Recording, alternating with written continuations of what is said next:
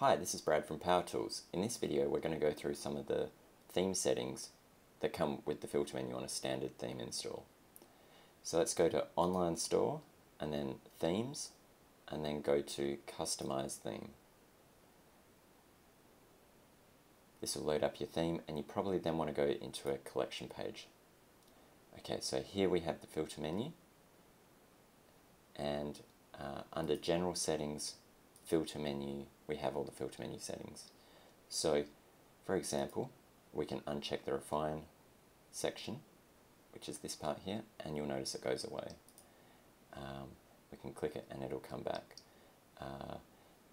Let's uncheck the Show Current Collection, and I'll just show you what that is. So this is a collection here that is not part of the filter menu, and you'll notice it appears down the bottom.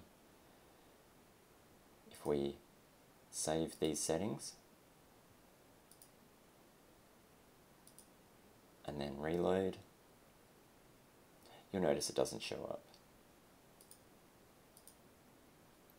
If we select a collection, which then we have to go back in, you'll notice there's a few buttons here. So this is we can get rid of the clear buttons, or if we just want to get rid of the View All button, which is that one there, we can do that. Put them both back on, and then if we clear all the filters, you'll notice there's collection counts here, so we can disable that. Turn it back on. We can show groups with only one item in them, or you can uncheck that if you don't want groups with only one item showing. This option here allows only a single selection per group. So for example, if you were selecting if you wanted to enable multiple selections per group, this is the option you would disable. The filters we've got set up here don't really work particularly well with it, but I'll show it to you anyway. We can do it on the size filters.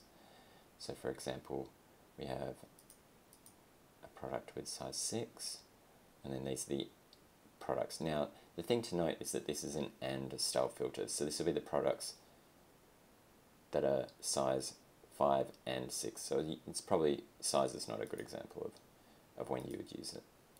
So we'll leave that checked. We can show the unused tags in the tag group down the bottom. I think we need to save that before that'll show up because it needs to reload the page. Okay, we'll click on it. Oh, and it doesn't even want to do that. Let's go into snowboards. Okay, so these are the tags within the snowboard group that are just free floating. They're not attached to the filter menu in any way. Now, as we can see, this size group is pretty unmanageable, so we may want to scroll it if it gets too big.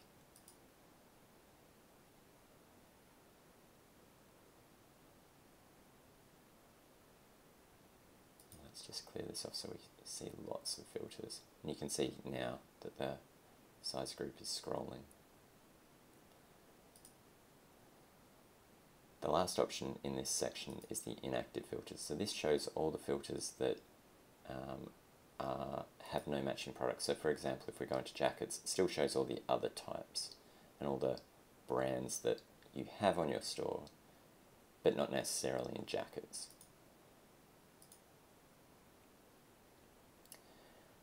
If you want to customize the text, you can do that here. So perhaps you want to change this to filters, and that'll be this text here. You can also change all of this text as well.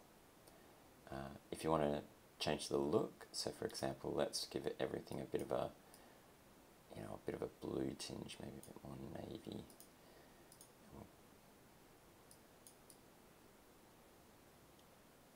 I'm not sure that this is the best design, but you get the idea.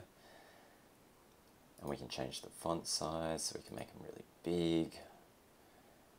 Oh, that's not good. Something a bit more manageable like that, and you can change the font.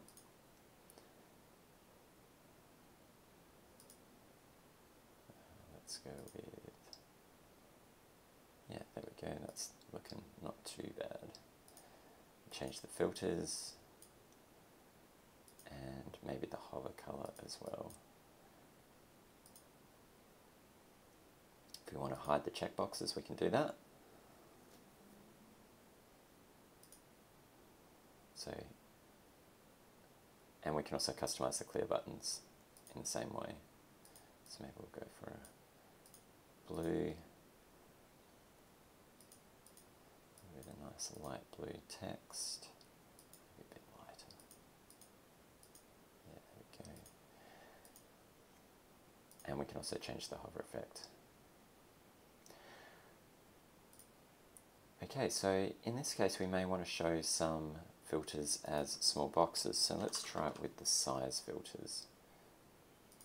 Try that, and you can notice these now come up as boxes, which is quite nice.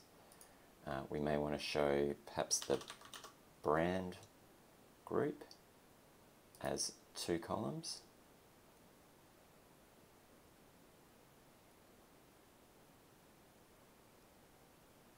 We'll just reload the page for that one.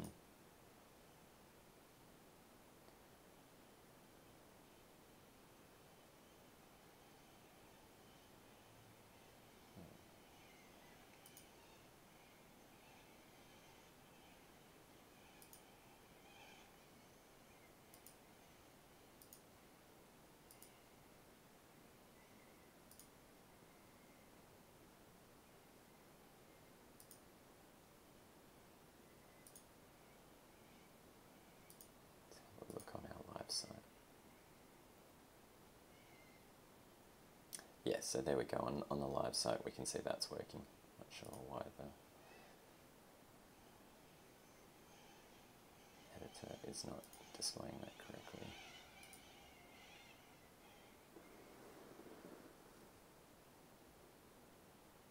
So we also have color swatches here, so if we type in color, maybe view a few more products. If we scroll down, oh, that's all the sizes, and we have a bunch of color swatches here. Now, there's a few settings. We can have round swatches, we can have the swatch plus the text, or the swatch plus the text, but round. So let's go with the swatch only. And perhaps we don't like one of the colors here, so perhaps we don't like the purple color. Or perhaps there's not a color matte. We can go find that. So we'll go find purple, and we'll give it a bit of a nicer purple. There we go. So that, in summary, is the theme settings for the filter menu. If your theme also has the mobile accordion, then there are some settings for that. So we'll set it to the small screen mode. You can see that's the options there. You can change what width it displays out, what the text is, how much you want to move it up and down, how much you want the text to move up and down, and the font, for example, like that. So that concludes the theme settings that are available within the filter menu. Thanks for watching.